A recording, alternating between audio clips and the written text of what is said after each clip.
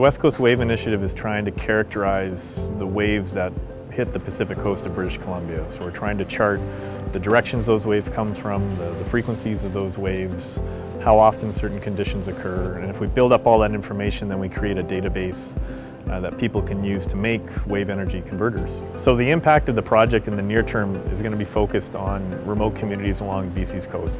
So this is Beverley. Beverley is a watchmate buoy made by AXYS Technologies, and Beverley is a buoy that measures the waves. So once we have all of the data that comes out of the buoys, we've got a host of information on wave heights and wave periods and wave directions. So using those data sets, we can estimate the power in the waves. So there's no question that wave energy is a viable source of renewable energy. Here in BC, we have a world-class resource. The heights of the waves are substantial.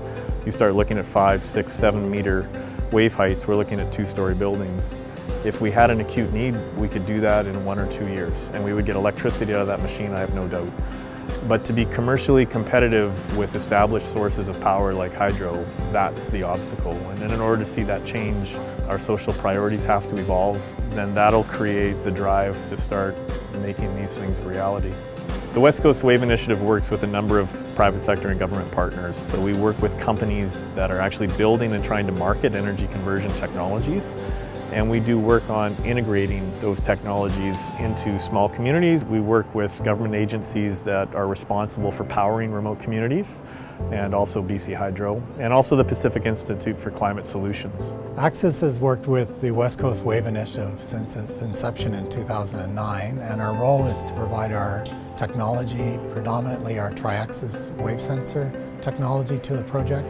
And we've adapted these buoys specifically for the West Coast Wave Initiative. AXYS participation in the West Coast Wave Initiative has had a huge benefit to our company, where we've now got a brand new product we can offer over 50 countries in the world. It's a global market for this type of technology. It's not about just supplying domestically, it's about servicing people around the world that live near a coast that are consuming diesel to get their electricity. And being out in the water and witnessing this phenomenon that we're trying to harness the power from is pretty exciting. It's daunting, but it's also pretty exciting.